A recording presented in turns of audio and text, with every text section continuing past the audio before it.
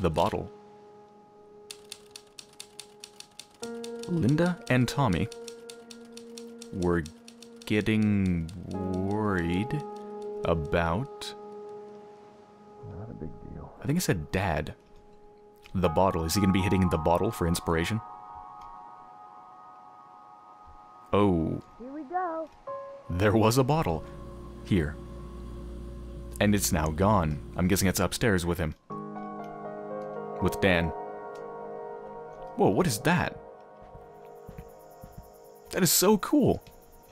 Where did that come from? Assembly time, approximately 3 hours.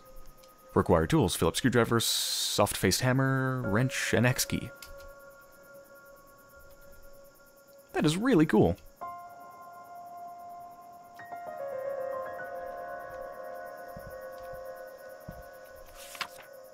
Town list. Go to library.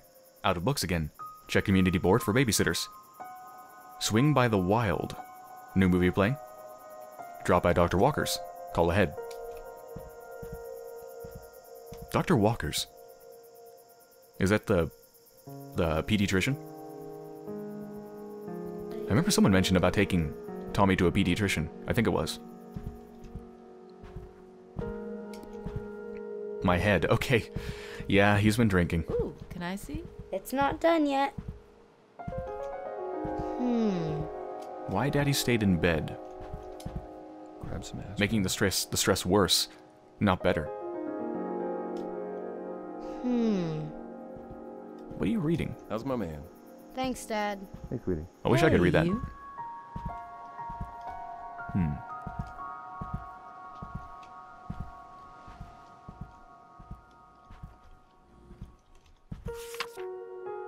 Oh god. It's pretty much the same as before. Except now there's a bottle.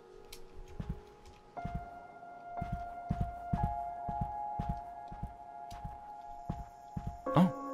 I think it's finished? Not sure. It could be finished. Maybe not quite. I don't know if she intends to fill out the tree. She probably does. It's, I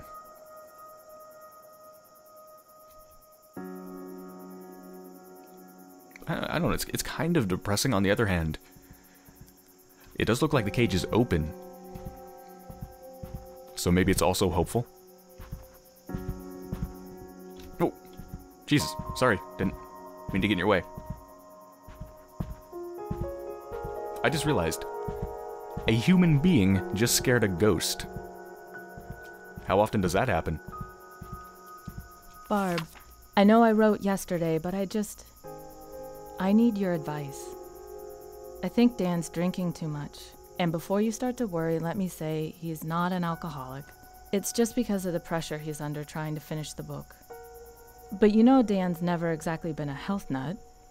He isn't gaining weight yet, though even that's just because alcohol kills his appetite. So he's hardly eating at night, which is another problem altogether. I don't think he sees what he's doing to himself, and I don't know how to break through to him about this. Sometimes I just want to say it's not like I have to get drunk to paint, but I know that's not the most mature way to handle it. Sorry for dumping all this on you. I just wanted to get it off my chest. Do you have any advice about how to talk to him? Yours, Linda. See, this is the horrible thing about what I'm doing. I'm choosing the options that try to help his family the most, and foregoing helping him write his book. But the thing is, by not helping him write his book, I'm hurting him, which is then hurting his family, as you can see. I don't think this is the sort of game that you can win. There's simply choices and consequences.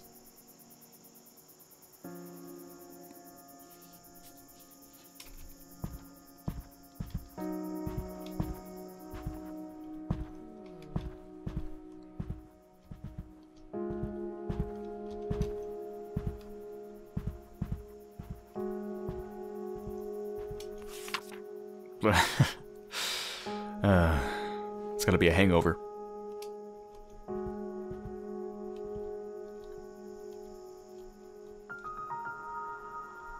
Oh yeah, maybe if I...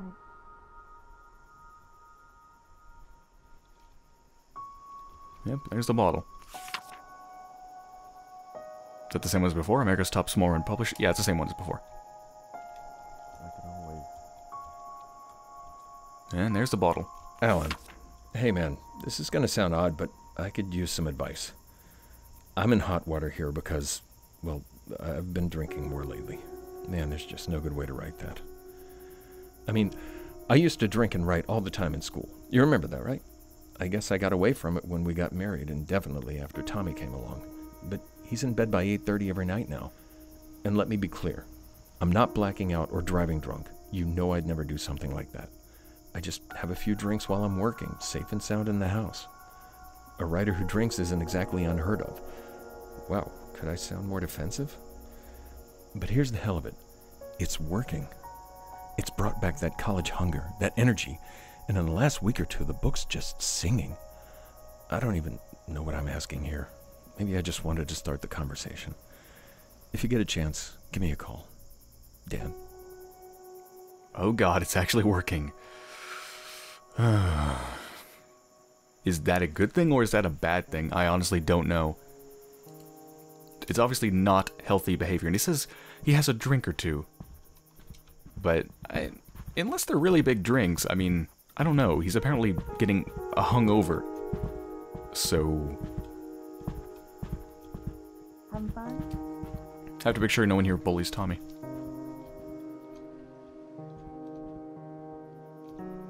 I see you, Shoes. You moved again. Once again, Tommy, that is not how a car sounds.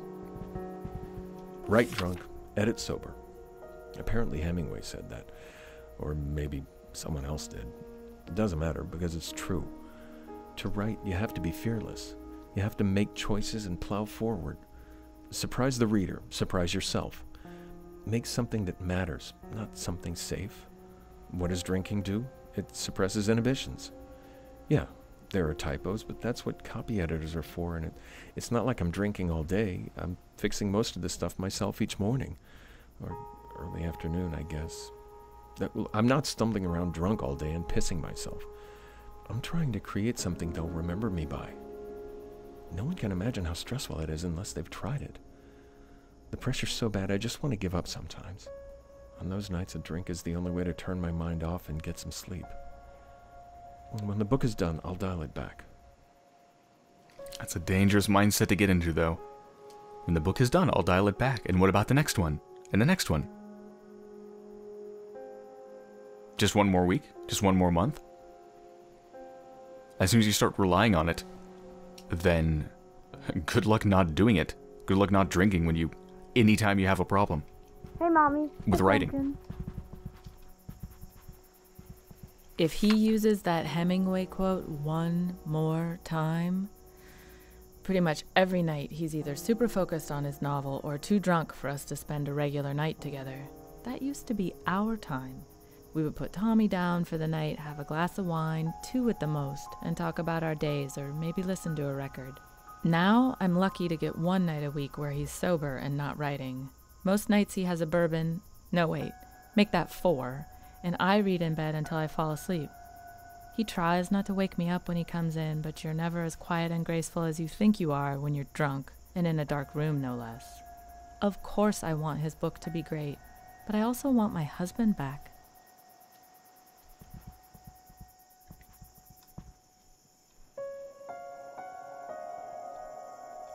Okay, what else is there?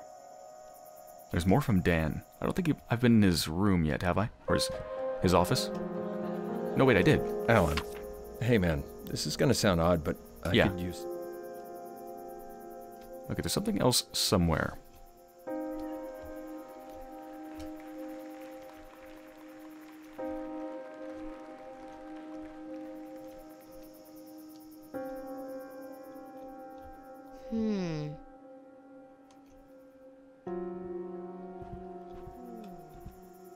I believe I've read this. Barb, I know I wrote yesterday, but I just... Yeah.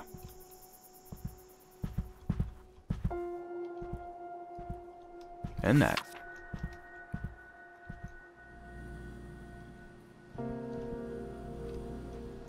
Oh, here we go. Trash bags, aspirin, salad dressing, beer, case, popcorn, Ogburn, and bread.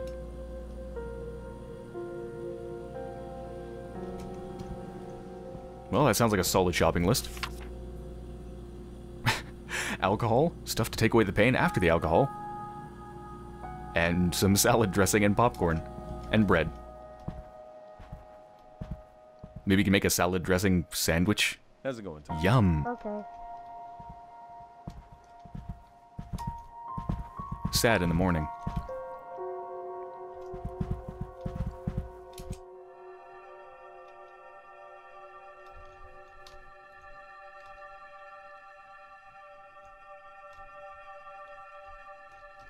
I think it's all upstairs. Mm-hmm.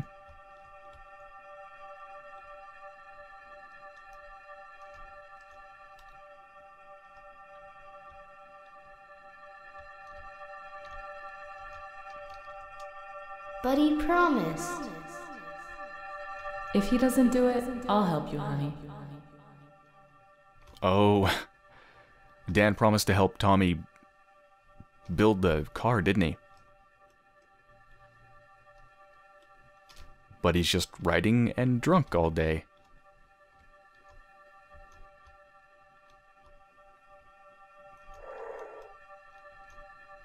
Wait, is that the one downstairs? It must be downstairs.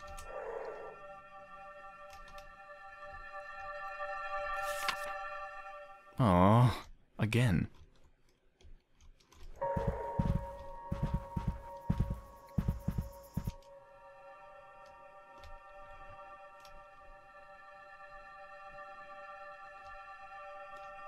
Why don't you stop at 2?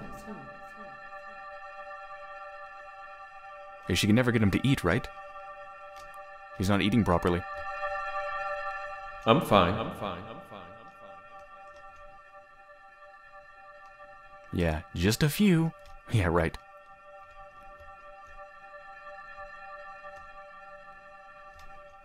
Upstairs? Yeah, it's gotta be upstairs.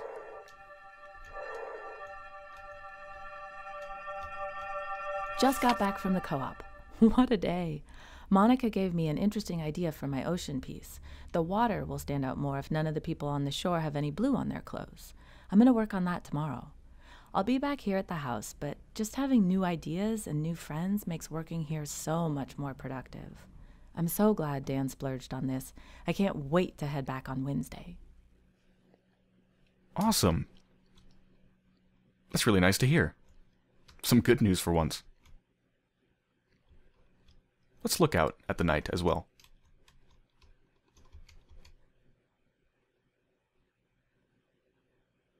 It's completely silent, kind of eerie.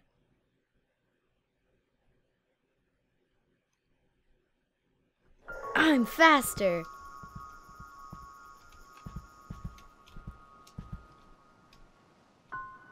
Meow.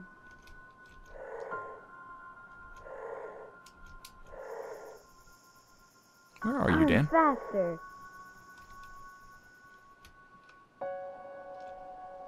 There you are. Having fun? Oh, he's writing in his notebook.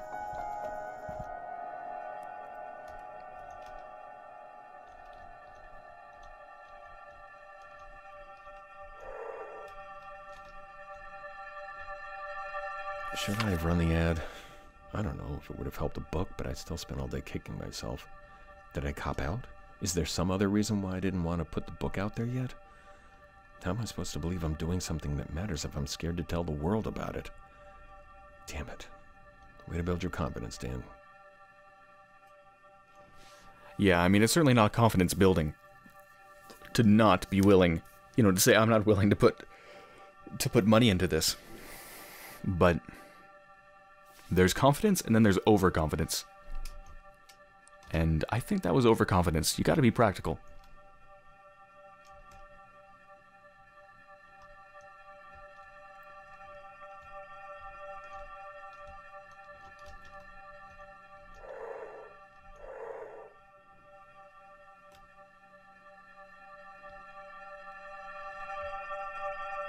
What are you... That is a strange pose. Are you falling over? Oh! You are. Yeah. Alcohol will do that to you. Kind of affects your balance and your motor skills.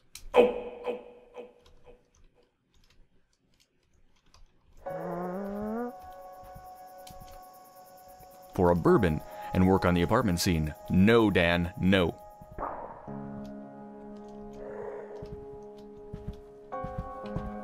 Oops. Is Daddy too sad to put together my car?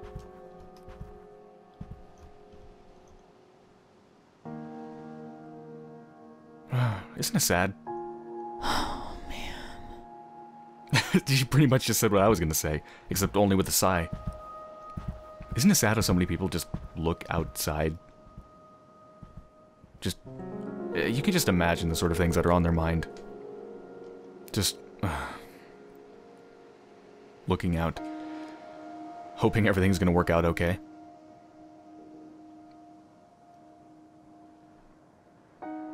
What a mess.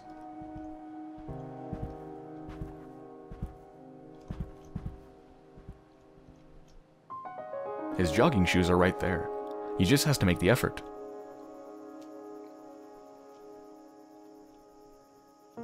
Alright, let's do that, and then we'll also do the car.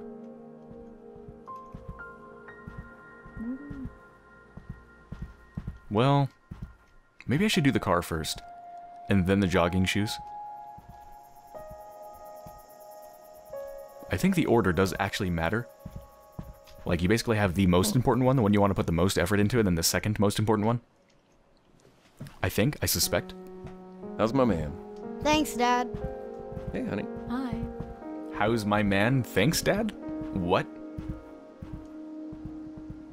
That doesn't seem like a real conversation. Thanks for what? Thanks for talking to me? Thank you for acknowledging my existence, Dad. You don't normally. You're usually drunk.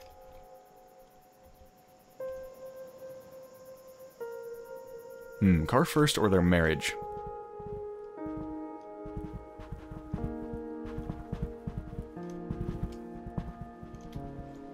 I don't know, I'm thinking Linda. Once again, if their marriage is happy, Now. they're both better able to help Tommy. Yeah, I'm gonna go with that. Okay, jogging shoes.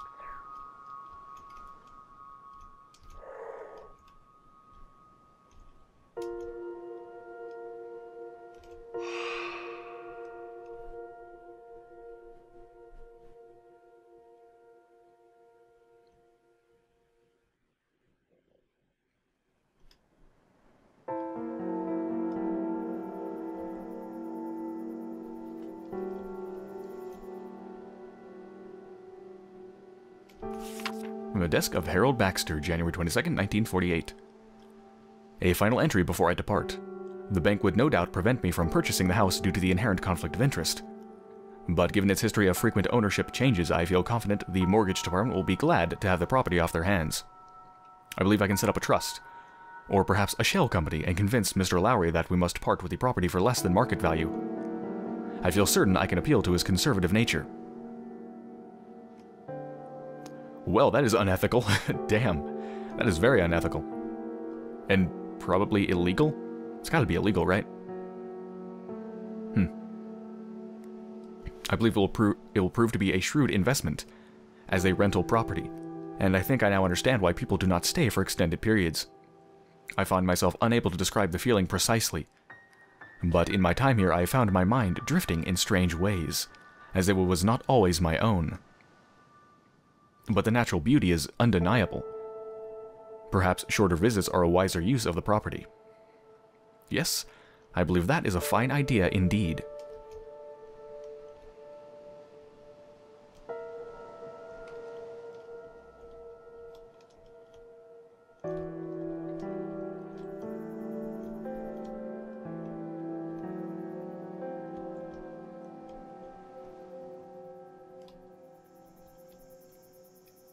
If I ask again, he must be talking about the car.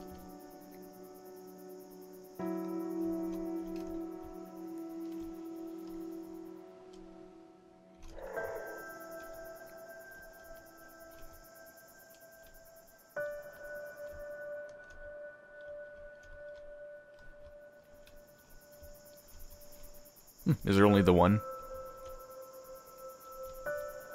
Oh no, here's another one. The Diary of Claire Bradford, September 4th, 1961. we're here. So why don't I feel more excited? This was supposed to be fun, just Roger and me. Mom and Dad think we're here with Ben and Lori? But of course that was just a trick. Nope, just Roger and me in this big house by the ocean for the whole week. I'm sad to see that there's no piano here, but I suppose a week without practice won't do me too much harm. I guess maybe being alone with Roger that long is what's making me feel nervous. Though, why should that be? He's my fiancé after all. If I'm supposed to spend the rest of my life with him, I shouldn't be worried about spending the week with him, should I? Everyone has second thoughts before they get married, right?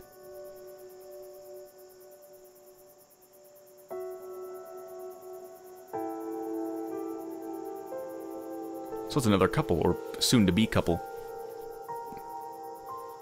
Well, no, they were a couple. They just weren't quite married yet. That stayed here.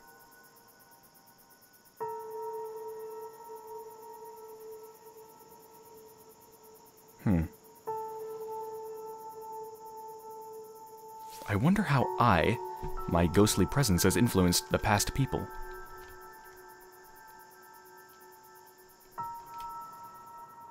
Alright, well, let's do the car.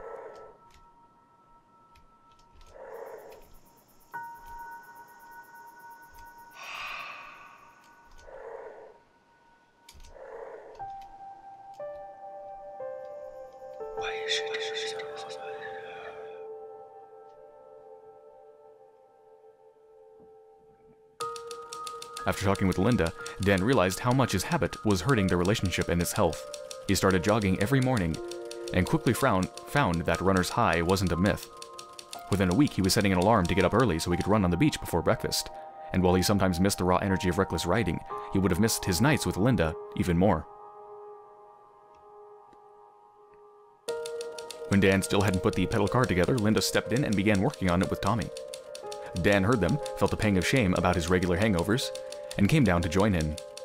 They completed the project as a family, and although Tommy was hurt that it had taken so long for his father to help, he was happy to finally have his toy.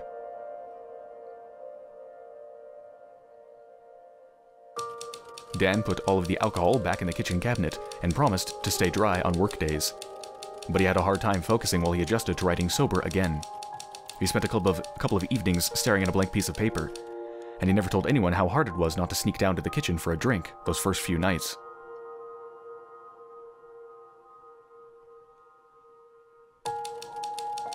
And that's how the Kaplan's first month at the house on the cliff came to an end.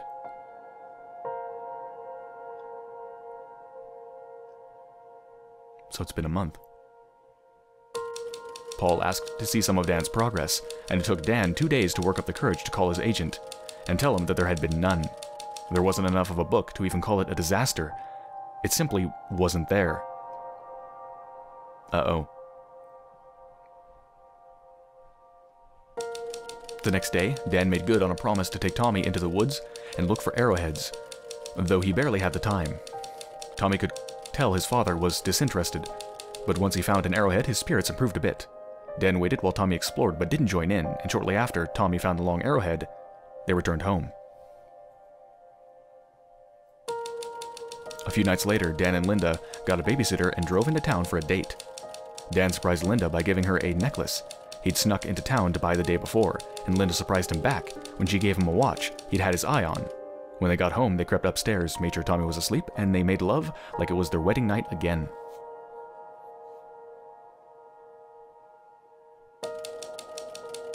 They still had 2 more months on the coast, and their story was just beginning.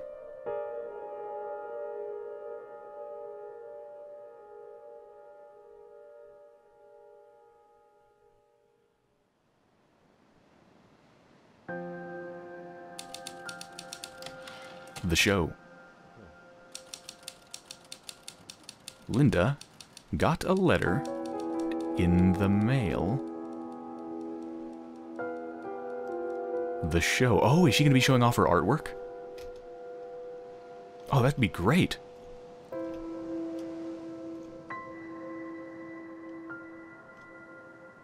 Okay, well, things aren't going too bad, actually. I mean, the book is a disaster, but they seem reasonably happy. And there's the car, all assembled. and it is beautiful.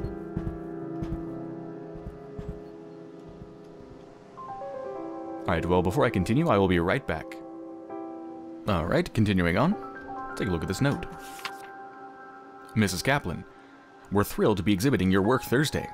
I know this all came together a little last minute, but our secretary is only part-time and she sometimes gets behind. I've sent along some forms and samples for the ad we plan to run in this week's paper. I know it's probably the last thing you want to worry about right now, but what's the point of putting on a show if no one knows about it? Anyhow, I know this is all a bit hectic, but while we might be small, we have a lot of heart, and we're very excited about your show. Nicole Adams, Westlake Gallery. That is great for Linda. That is awesome.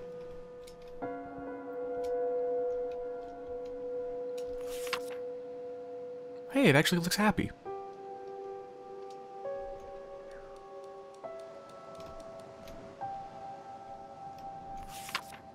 Paul called, again. Are you going to call him back? Lynn. Okay, so he's just kind of ignoring Paul. Wonder what's gonna happen with that. I'm guessing if the book deal hasn't gone through already, or hasn't been shut down already, it's going to be soon.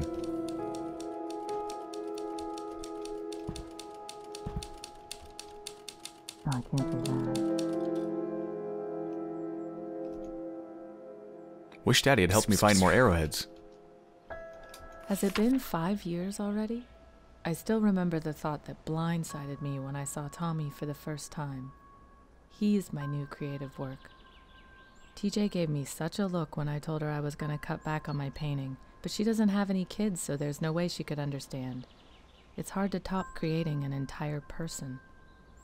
Maybe she thought Dan told me I had to stay home. That would have been a very short conversation. Still, I can't ignore the fact that it's time to figure out what on hold means. What would it look like to go back full-time? Do I want to? Okay.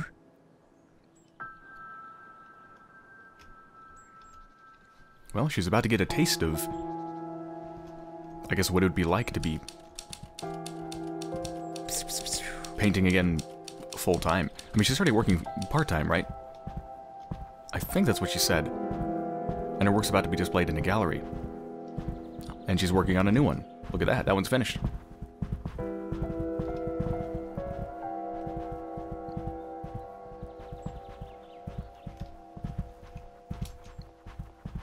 Even good anymore? Gotta move faster. I think you're a little bit too far behind on your book, Dan. Just a wee bit.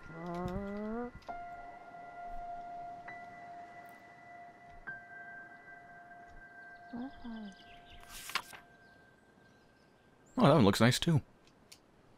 I think that's a turtle. I think.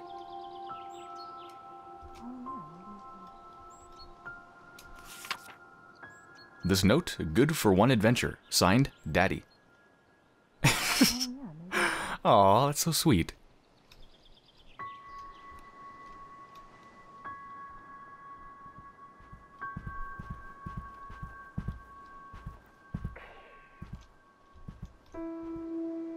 Paul. Hey man, if I'd known my letter would set you off like that, I wouldn't have written. My fault. Let's both just calm down. I see now that it was stupid to ask if you knew any art agents. That's like you asking me if I know any professional sculptors. Dumb question, point taken. But believe me, no one's more worried about the schedule than I am. I think about it every day. I can't get away from it. Most nights I start thinking about it and can't stop. My heart starts beating out of control and I have to get up and try to work just to calm down. I'm not slacking off, man. I shouldn't have made you think I was focused on anything else. I'll get everything sorted out. Seriously. Dan. Alright, well, he obviously hasn't given up. Which is good, but can he make up the lost time to stay on schedule? I suspect he's really far behind at this point. In arts and entertainment news, the Westlake Gallery has announced a show by visiting artist Linda Kaplan.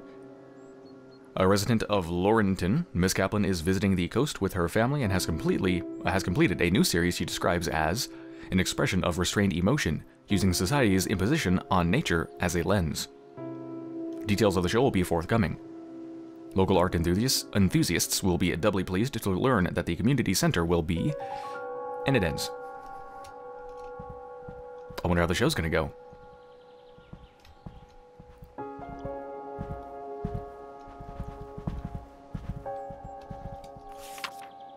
Friday, Rap Draft. Saturday, Family Day. Sunday, Dialogue Pass / Fix Alice. Revisions win. Seems like a pretty solid schedule. It just never stops. Every time I plot something I think will hold together, it falls to pieces. This thing was supposed to be done months ago, but the further I get, the harder it is to make it all work. Nothing's ever as simple as it seems at first. I'll think about a problem for days, finally come up with a fix, and then realize it breaks something somewhere else. I can barely hold all the threads together. Sometimes this thing just feels too big for me and I want to burn it and walk away. But what else would I do? And the deadlines don't help either. I can't think harder or faster. This stuff comes when it comes, and getting stressed out about it just makes it harder to get the words down. Like right now, I'm writing about the thing instead of working on the thing. Damn it, Dan, get to work. Deadlines are no fun at all. Ooh, how nice it is to be those writers. The very, very few writers who have actually gotten enough success that they don't even have to worry about deadlines. They probably don't even have deadlines. They have enough money that they don't even need to worry about it. They can just take their time, take as much time as they need. That is such a position of luxury that so few have.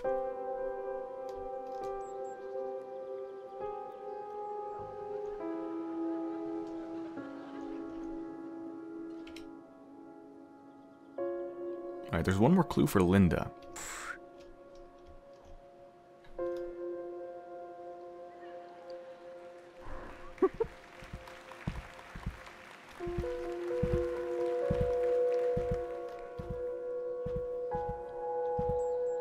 Gotta be on the lookout for those small notes. They can be hidden. Alright, did that one, did that one.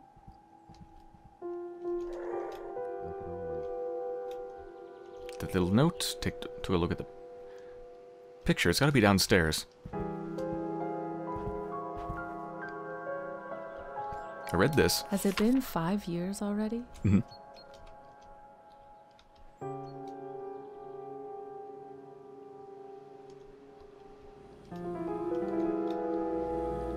There's the alcohol. I just realized that looks like a massive blender. That is a very large blender.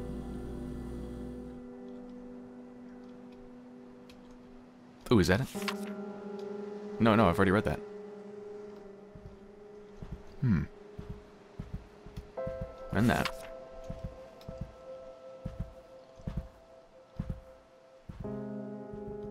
Big news, Barb. I'm putting on a show. Can you believe it? I've already got butterflies. It's been so long. I'm glad it's a small gallery so I can ease my way back into things a bit. And I want to do it right. I'd forgotten how much work goes into things that aren't painting when it's time to put on a gallery. You know I could never stand all the logistical rigmarole. Plus I have a piece I really want to finish before the show. So much to do.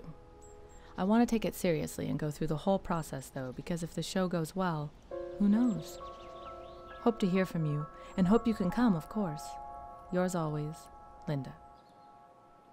Yeah, if it goes well, this could be a great way to get back into it.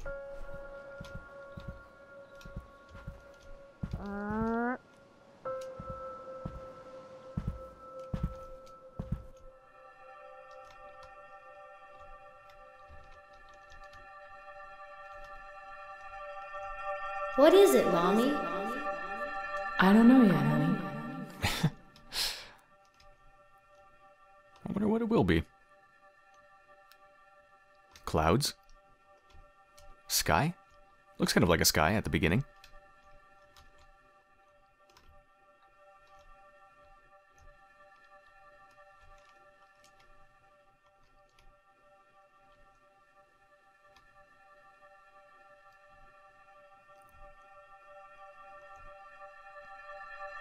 Dan and I had a great talk tonight after Tommy went to bed.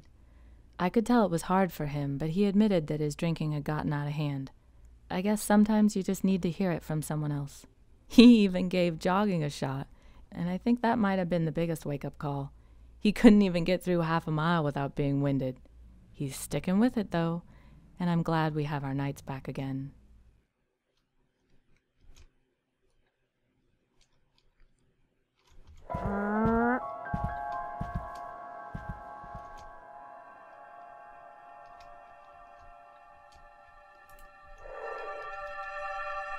Right down there. Cool. Can we go? I wonder what he's pointing to. Something on the beach, I think.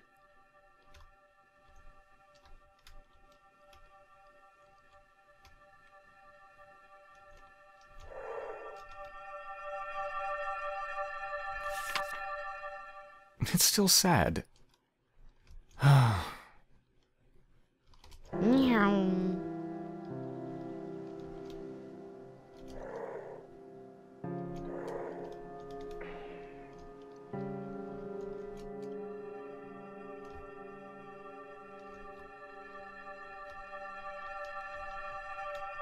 Hey, what's wrong?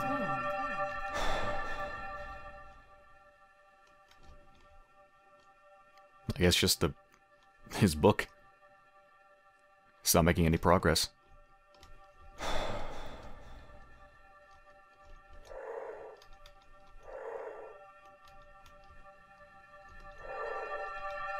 Haven't had a drink on a weeknight in 2 weeks. Came up with a new slogan.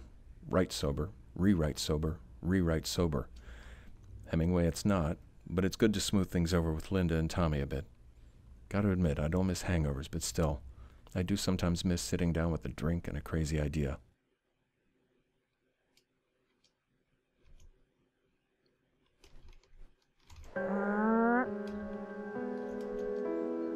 Chain myself to the typewriter to make it.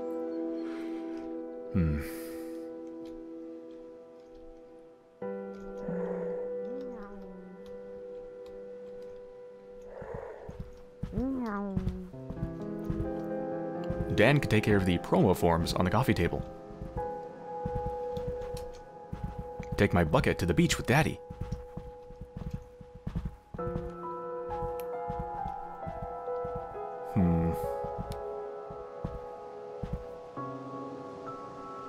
I feel like I've been letting Tommy down a lot.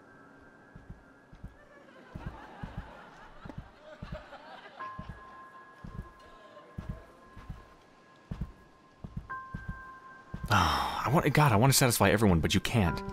That's kind of the point. You can't.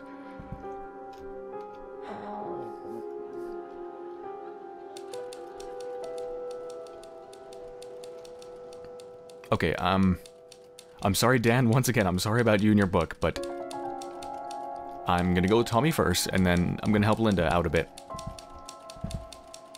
Alright, where's your bucket? Okay. There it is.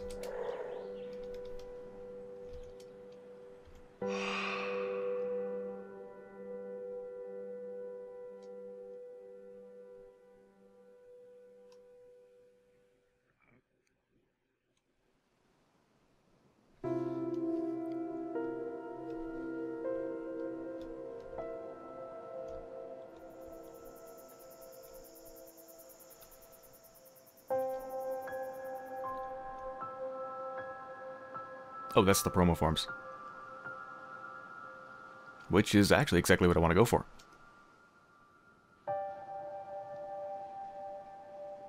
Let's do it.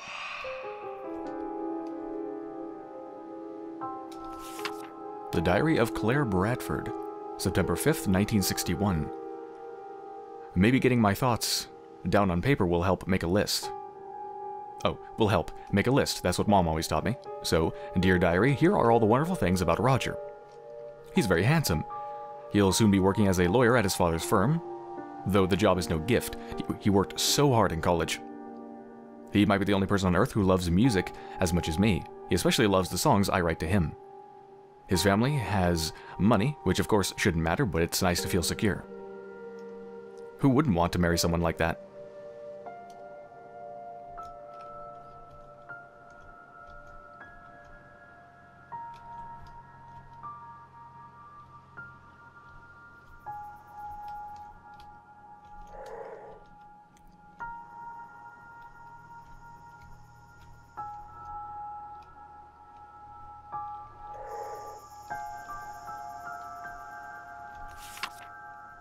The Diary of Claire Bradford, September 6th, 1961. I don't know why, but I feel like I can really get my thoughts together here. That's why this entry isn't going to be very fun, but fair is fair. I've already waited a day, and there's no use delaying it longer. Here are the not-so-wonderful things about Roger. He can be so self-absorbed, especially when he's working on something. No one will ever accuse him of having a great sense of humor. He's so very predictable. Sometimes this makes me feel secure, other times I just feel so bored. I wonder if maybe he spends too much time chasing his father and not enough being his own man. There, now I feel rotten. I do love him very much. Everyone has their flaws. Are his so bad?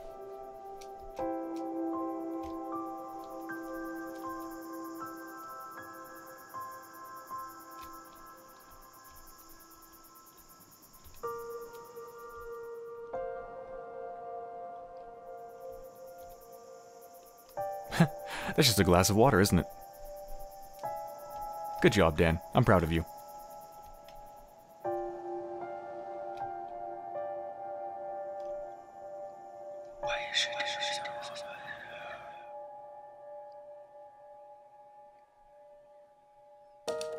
Dan knew that grown-up problems like deadlines and promo write-ups didn't carry much weight with Tommy. He also knew that there were no conch shells in Oregon, so he ordered one from a catalog with express shipping. It got there in time for Dan to sneak off and bury it on Friday, and the look on Tommy's face when he dug it up made it all worth it. Aw, that's so sweet. Dan couldn't find the time to write Linda's promotional materials from scratch, so he offered to stay up late Saturday night to help her fine-tune the copy. Her take on the ad, heavier on visuals than originally planned, needed only minor wordsmithing, and the late night paid off with an ad they were proud of. Dan missed his deadline. Paul called to chew him out, and even though Tommy and Linda were both upstairs, they could hear the agent's voice over the phone. It just added to the pressure that Dan was putting on himself, and he spent 2 days in a distracted fog before he got back into any sort of rhythm on his book.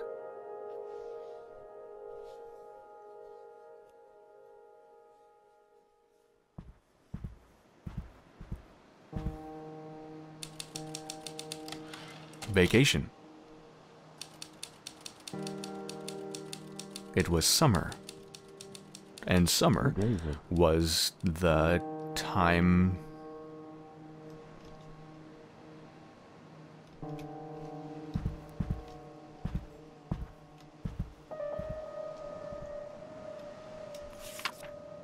home to a stunning display of natural beauty. You pronounce that Ochako? Ochako National Forest is a perfect destination for hunters, wilderness enthusiasts, and weekend campers alike. One-of-a-kind rock formations providing exciting challenges for climbers. The many canyons offer scenic hiking experiences, and the swimming opportunities are many.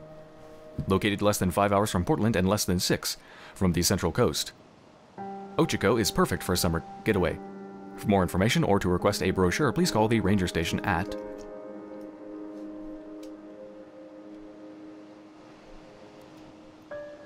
I guess they're gonna go on a little trip, or at least they might.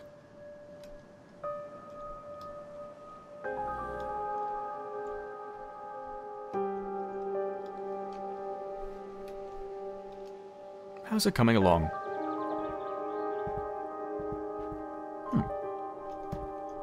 A big handprint.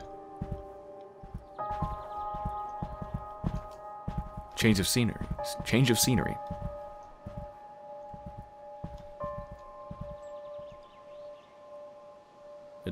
I'm not even sure what this is. It looks like water and it looks like a sky, but why is there like a gigantic sort of... Is that a handprint? I'm not even sure if that is a handprint.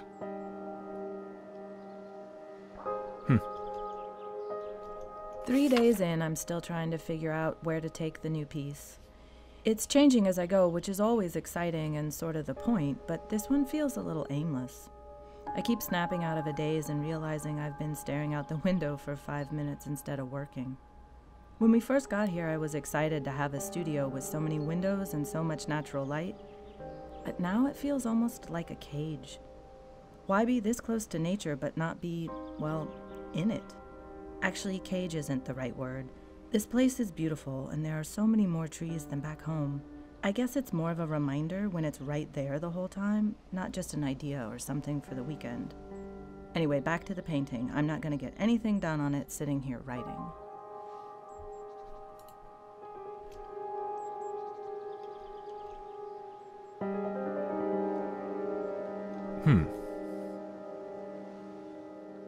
Is Linda having a bit of painter's block? Is that even a term?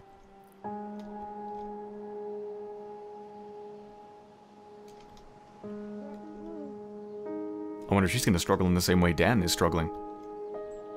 Hi, Mom. Hey, honey.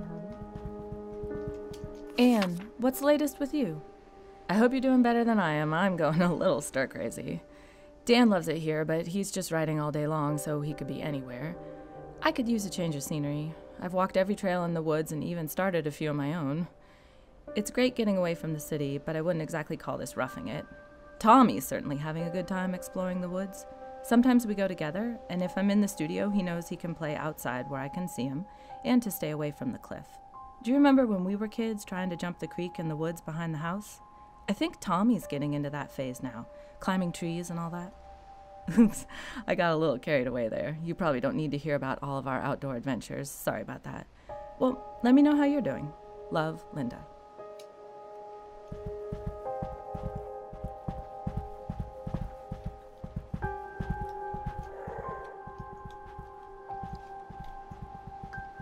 There's the shell. Daddy! Hey, bud. Another happy picture. That's nice to see. Other stuff to do?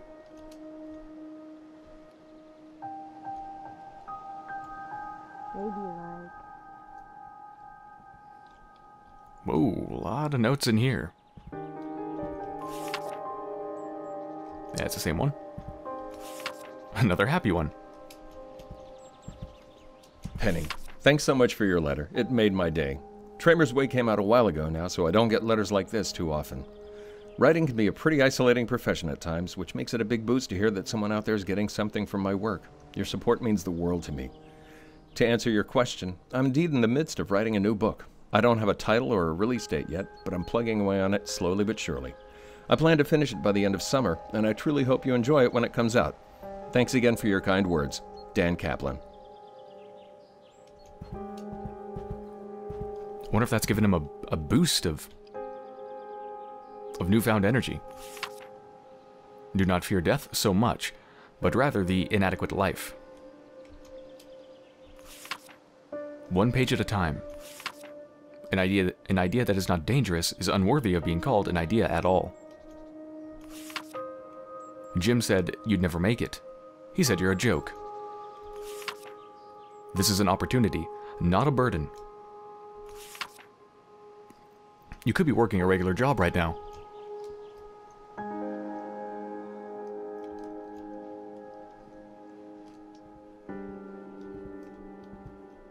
Hey, Dad. Hey, little guy. I've got to stay on the book. This is my chance to do something people remember, something that matters. If this one isn't good enough, there might not even be a next one. Certainly not one without all sorts of publisher strings attached. This is why we saved up enough to take the summer off. I'm out of excuses. Of course, a long weekend would be fun, but that's also the problem. How do you stay hungry when you've gotten used to weekend getaways? How do you recapture that feeling of being a broke college kid chasing a dream? How do you get back out on that limb again, scared it's going to break, but inching out anyway? Listen to me. Wound up so tight. Maybe taking one night off might help after all.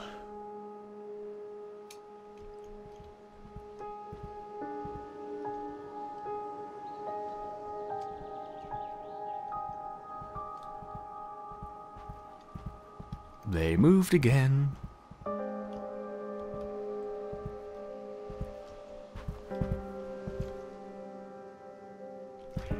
More clues for Tommy.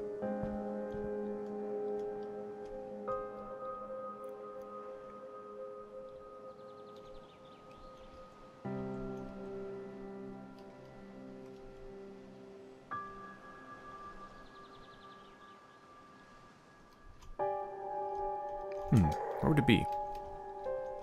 Read this, right? Anne, what's the latest with you? Yeah.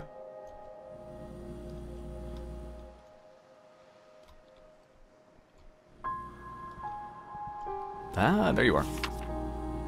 Blast off at Booster Bay. Come enjoy all the excitement of Booster Bay this weekend. We have a very special discount for all the young astronauts out there. Children under the age of 12 who bring their official Booster Bay Astrojet get free admission to the park. Take a flight to remember on our world-famous rocket coaster. Explore the inner workings of 3 model spacecraft in our educational city in the sky. Treat yourself to burgers, ice cream, cosmic cotton candy, and more in the food court of the future. There's never been a better time to visit Booster Bay, and you can't beat the price. Burgers, ice cream, and cosmic cotton candy. That sounds delicious. Preferably all of those at the same time. Cotton candy and ice cream. Ooh.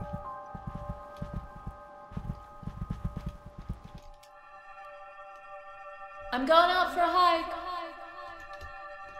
Okay, be safe.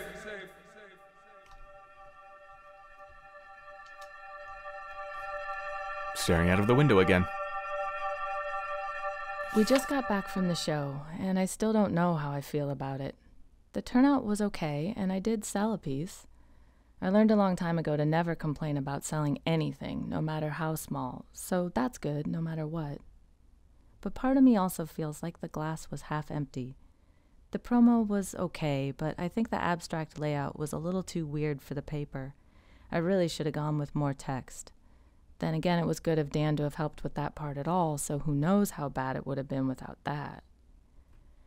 I guess I was most excited to see what kind of feelings the show would bring back up, and it was just too half-hearted to know. Disappointment and excitement in equal parts. I still have some thinking to do. That's a bit disappointing. I guess if that's what I did, if I helped Linda first, rather than having that as the compromise, it probably would have turned out better. But then again, now Tommy's really happy.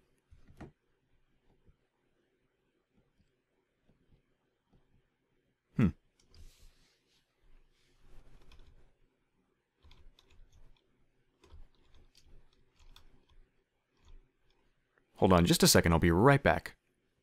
Alright, continuing on.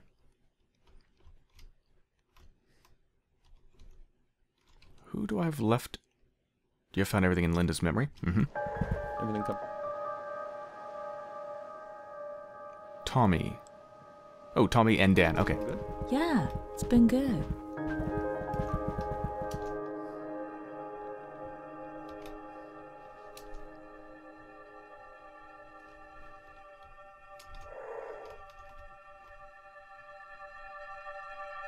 Just called Paul. Didn't even get a chance to explain before he started in on me. Reamed me out. Absolutely killed me. No point writing any more than that. Writing everything here instead of working on the book is what screwed me in the first place. Is it? I don't think you've really written in your diary that much.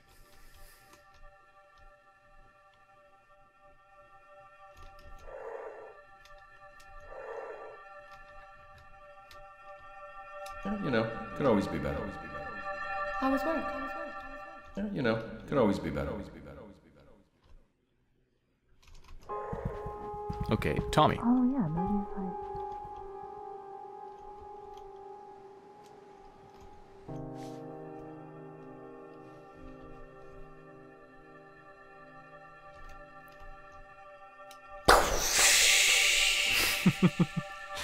I... He loves the rockets. Be careful, honey.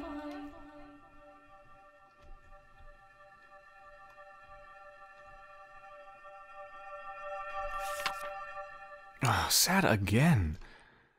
They're all just so sad. I mean, not every single one. Some are happy, but so many of them are sad.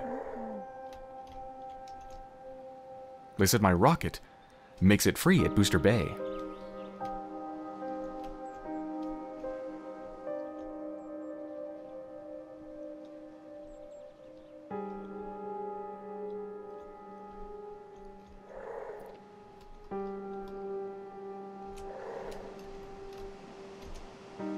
grab some firewood, build a bonfire, and camp on the beach.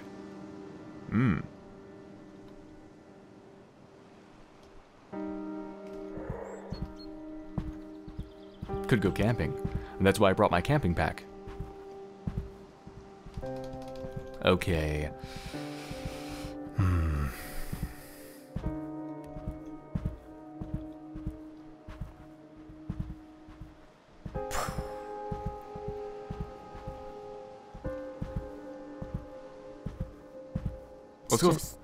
Let's go with Linda on this one.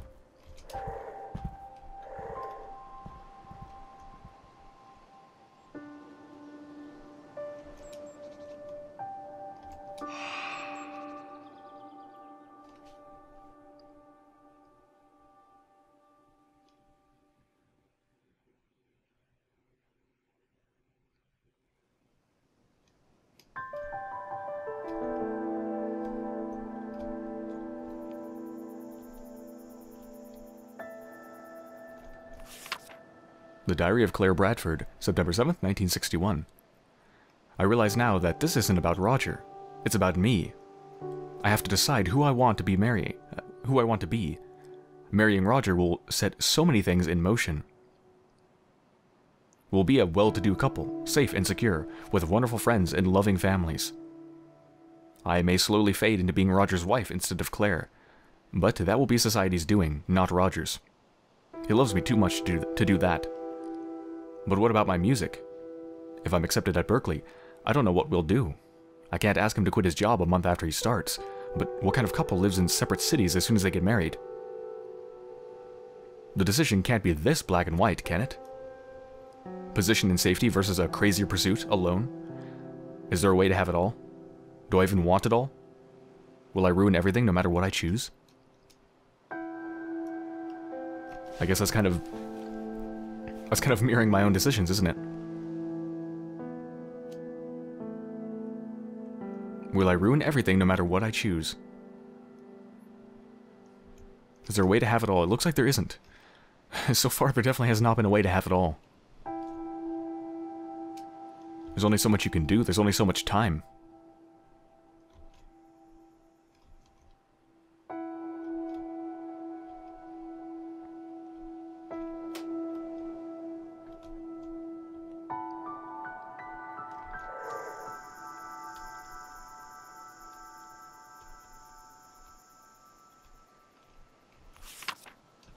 Diary of Claire Bradford, September 8th, 1961.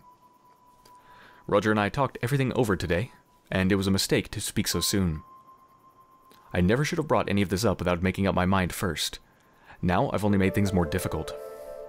I guess I was daydreaming, and he asked me what was on my mind, and before I could help it, it just came out. Although, maybe I wanted to get it off my chest. I told him I wasn't sure it was the right time to get married, and it upset him badly. It didn't matter how many times I told him that I wasn't calling it off, that I just had questions, and that I hadn't made up my mind either way. All he heard was that I didn't love him anymore. Which isn't true at all, but it didn't matter how many times I said that either. He's gone off for a drive, and now I'm here in the house alone. And I think I've made up my mind. I hope he gets back soon so I can tell him.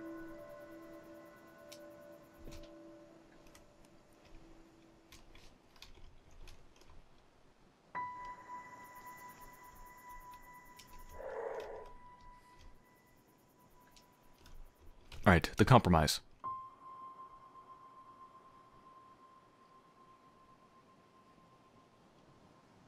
I have never compromised or done anything to help Dan's book, ever.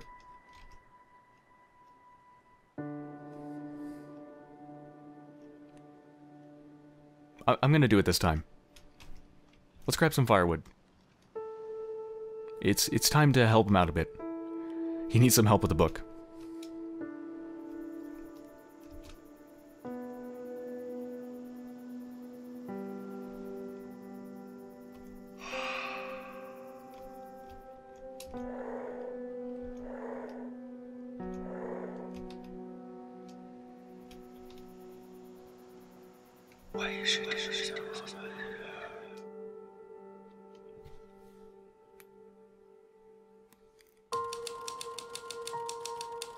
After dinner, Linda showed her family the pictures of Ochako from the brochure she'd ordered, and Dan and Tommy agreed that it was a beautiful spot even if it wasn't either of their first choices.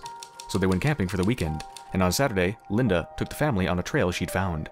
They hiked to a peaceful river for an afternoon swim, and she felt that all was right with the world. Dan had grown so intrigued by the idea of a night on the beach that he talked Linda and Tommy into taking a day off the big trip and still doing the bonfire. He found a new idea for his book that night, and though he still missed days of work, he was much more fun to be around on the ensuing trip.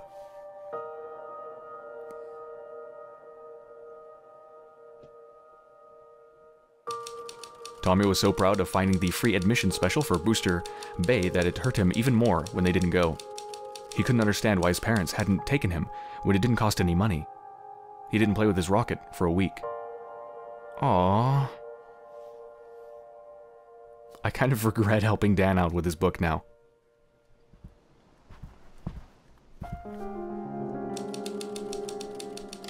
Catching up. When Tommy continued to struggle...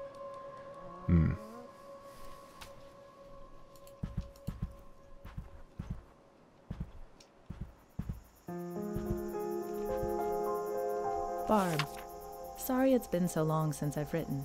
Things have been hectic around here, and I'm trying to figure out a way to get things back on track.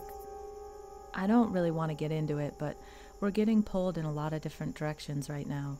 Nothing hurtful, just competing priorities, I guess.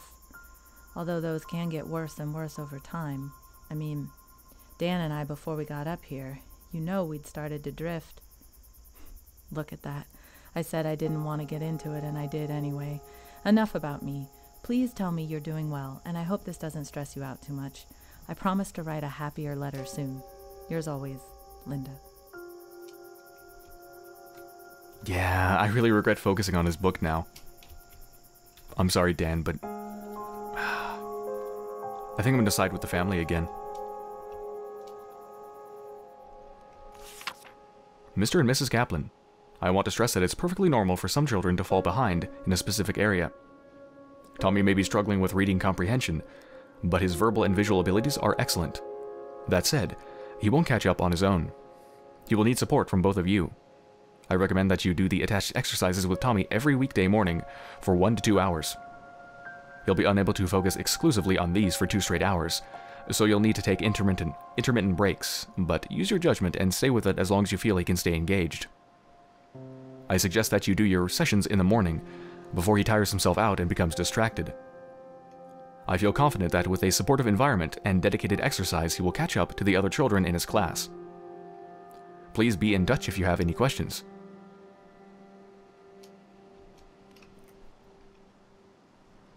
Alright, so he needs some serious help to catch him up. A couple hours every weekday.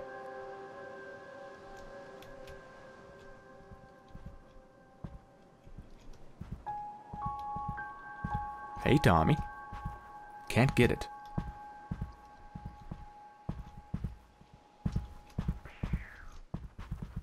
We can make time. Hey, hon, what you doing? Oh. Looks like she's... I think it's finished. How's it going, Tommy? Hey. Looks like a foggy mountain view. Ideas. Weekly outing? Where? Tuesday movie night. Check channel guide or maybe go into town. Family dinner. Too old-fashioned? Picnic. Farmer's market. Dan and I had a good conversation today. Well, we'll have to wait and see if it was actually good, but I feel like I got my point across about family time. We've been getting a little frayed on the little things lately, and it reminded me of something Anne said one time. Love is a behavior, not an emotion. If something's important to you, you show it with your actions. We weren't doing so well with that before we got here. I told Dan my idea. I want us all to eat together at 7 every night, with family time after that. Tommy's wiped out by 8:30, so we'd get a solid hour and a half as a family, and then Dan and I could have the rest of the night to ourselves. And I think 7's a reasonable request. The rest of the working world knocks off at 5, right? It doesn't really matter what we do with the time, just that we spend it together. It's easy to make excuses when you've got a lot going on, which is why patterns help. I hope he feels the same way. Oh, don't worry, I'll make him feel the same way.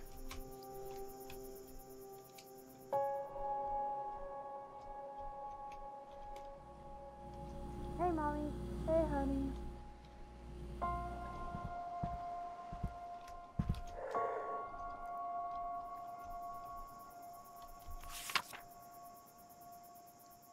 That is not good. What is that? Is that the ticket? The admission ticket? Or... whatever it is, it's not good.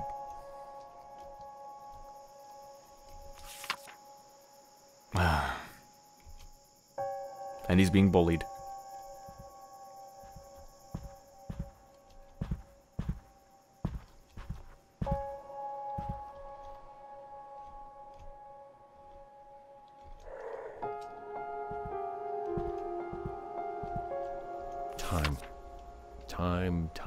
Time. This would all be easier if I didn't ever have to sleep. Last night after Linda went to bed, I spent some time, there's that word again, trying to make everything fit. I even drew up a little chart. The math is simple. It doesn't work. Technically, I could still get in 8 hours, assuming I don't eat or need to do anything that's not writing. But what about letters, reading, dealing with Paul? Hell, what about doing the dishes or taking out the trash?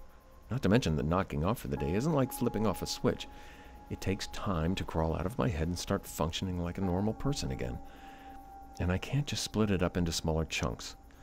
Sometimes it takes an hour of false starts just to get going on anything usable, and stopping just sends the whole process right back to square one. Something's got to give. There just isn't enough time. Well, I'm afraid what I'm going to convince him to give is going to be the book. It's got to be the book. Lonnie learns letters. Age 4 to 6. 12 chapters of reading comprehension exercises. That is for Tommy.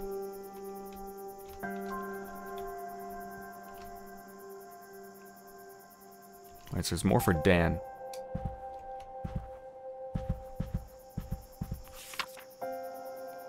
Perfect schedule, aka the single unattached writer's guide.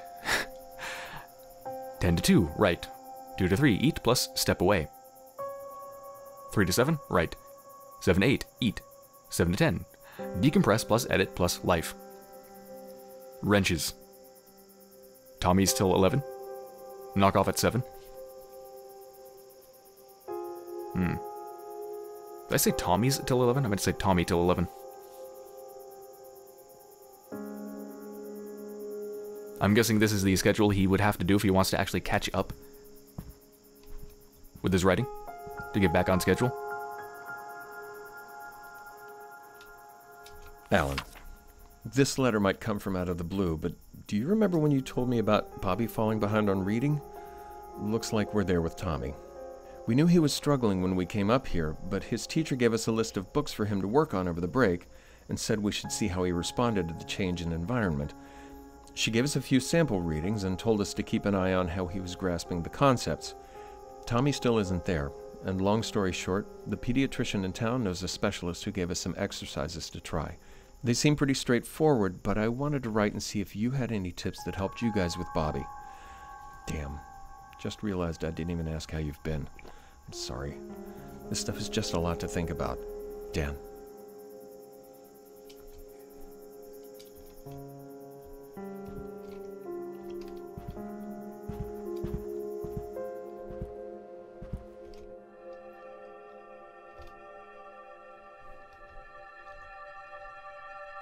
Honey, listen to me. You are smart. Will it make me smarter? I guess he feels inadequate. Doesn't have a lot of self-confidence.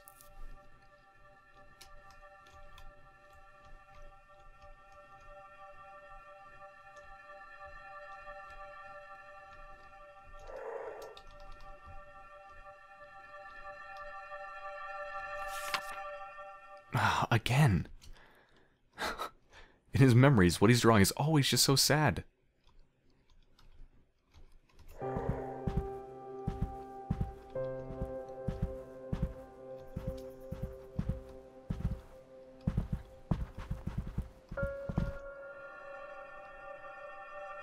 We barely talked yesterday. Wow, you're right. I guess we've just been so busy.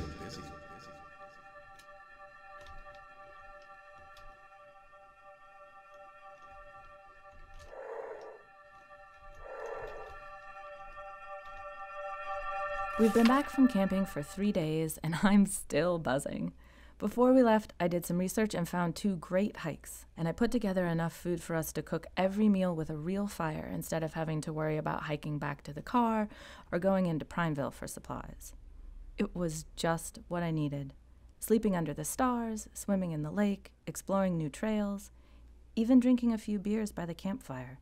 Not a soul around but us.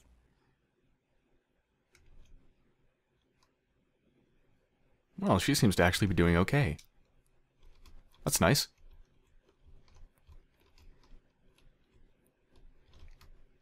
And then...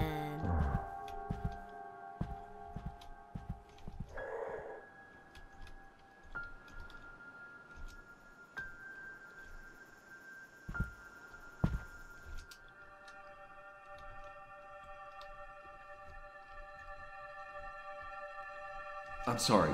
I shouldn't have snapped. I just... Whoa. I'm sorry. I shouldn't have snapped. I just...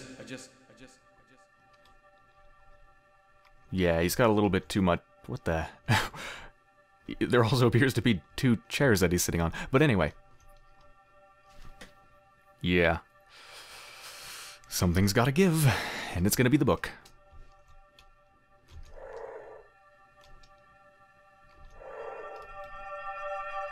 Just got back from the trip. Or trips, I should say. Once I got it in my head that a night on the beach would be good for the stress, I was able to talk Linda and Tommy into knocking a day off the big trip to do the bonfire anyway. Turned out to be a good idea. Spending the evening on the beach reminded me of a church retreat we did back in 7th grade. The smell of the bonfire gave me such a strong memory of a crush I had on Jenny something. Or was it Jennifer? I can't remember. But I do remember those flushed schoolboy emotions. I think I can use those for the scene at the dance. Well, I still don't think my idea of doing the bonfire was a good idea, but at least it helped him.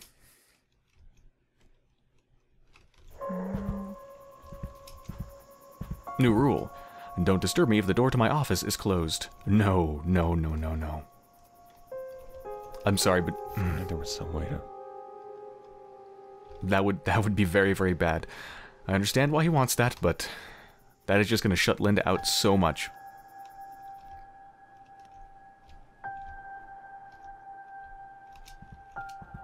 Man said to do the Lonnie book every morning. Family should have dinner around the table every night.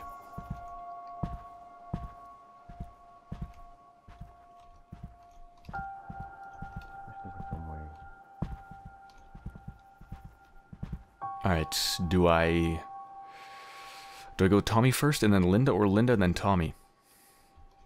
Which one do I need more?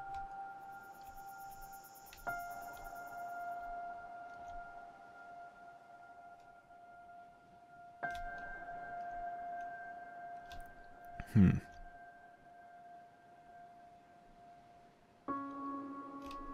then... That's really, really hard. The sounds work in my head. I think I'm gonna go with Tommy. He's really struggling. Hi, Dad. Hey, Tommy. Yeah.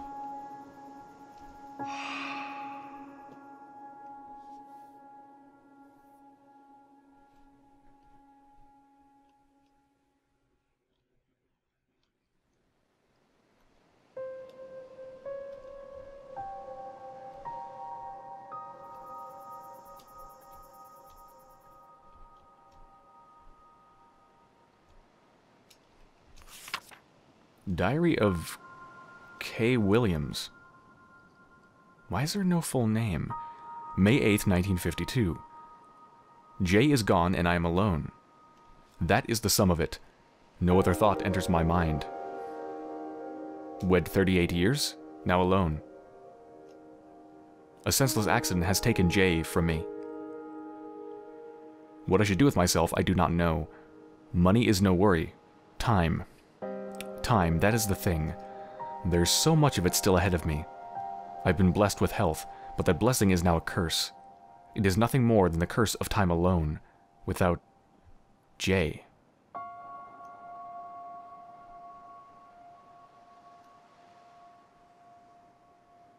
Why is the rest of the name not filled out? I attempt to look ahead, but cannot envision a path without Jay. For so long, I had no need to imagine one. The children do not understand why I have come to this house alone, as they cannot understand my loss.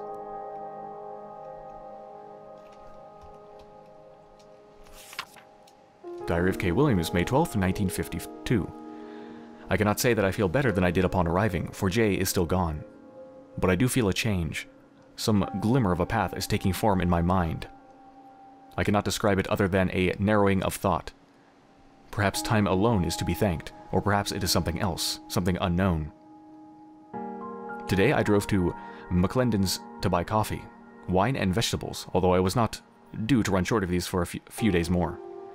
I confess I went to hear human voices, to be around the living. I conversed with a pleasant couple, and it did me no small measure of good. My first words came out as a croak, and I realized I had not spoken in days. A small reminder of my solitary days here, alone with my thoughts, thinking of Jay, staring at the sea just over the cliff. Though I must confess that my gaze always drifts from the sea to the edge of the cliff. Oh.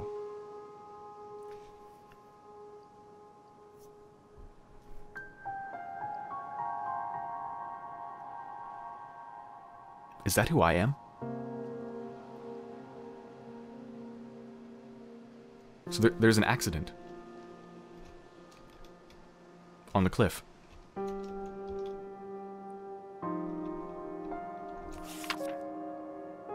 A senseless accident.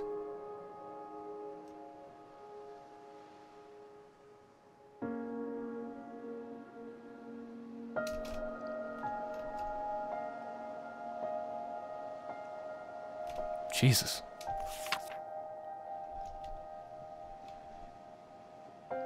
But wait, what about the dates? How does that match up with... I'm trying to remember when the letters from that investigator were. They were in the 50s, weren't they? The 1950s?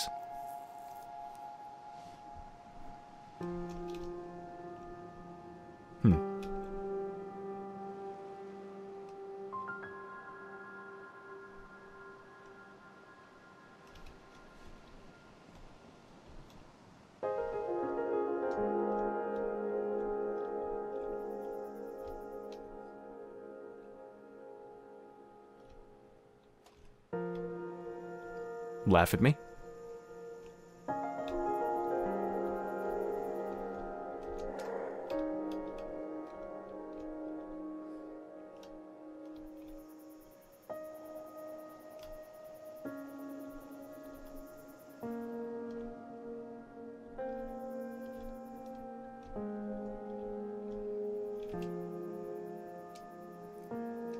Okay.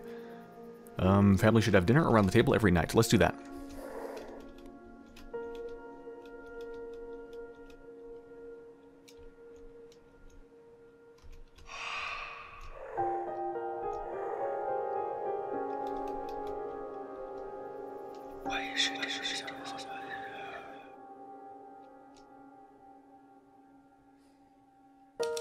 Dan didn't want Tommy to start another school year behind, so he committed to helping the little man for 2 hours every morning.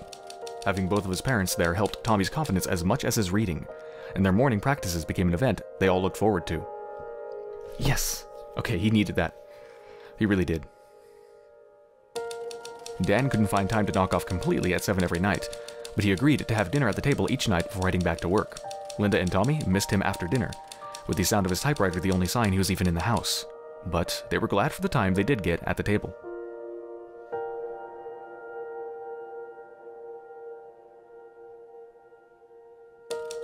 Dan couldn't figure out a way to please everyone and still make room for the time and focus he needed to write. He was able to compromise and fit in one unbroken session each day. But for the rest of the day, he worked around his family commitments and tried to make the most of these shorter sessions.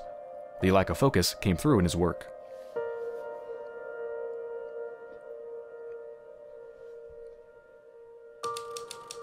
As July came to an end, the Kaplans' lives had developed a pattern.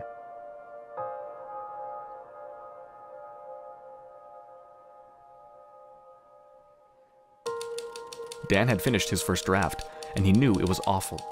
With only a month left, Paul couldn't fight off Grovefield, and Dan had no choice but to send the draft to his publisher. The next day, Paul called to tell Dan that Grovefield was threatening to withhold Dan's completion payment. It was a nightmare. It is not good. On Friday, Dan and Linda both knocked off early, took Tommy to his aunt's house, and drove to a bed and breakfast. They barely left their room.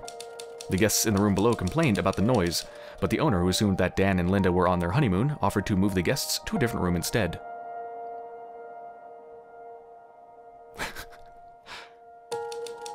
And on the following Tuesday, Tommy put on an art show in the den, explaining his drawings to his parents one by one. Dan got Linda to pretend they were at an art auction, bidding against one another for each drawing. Dan would not be denied, outbidding Linda every time while complimenting the family's youngest artist on his priceless works of art. They still had a month left, but Dan's chances to change the course of the summer were growing fewer. Yep.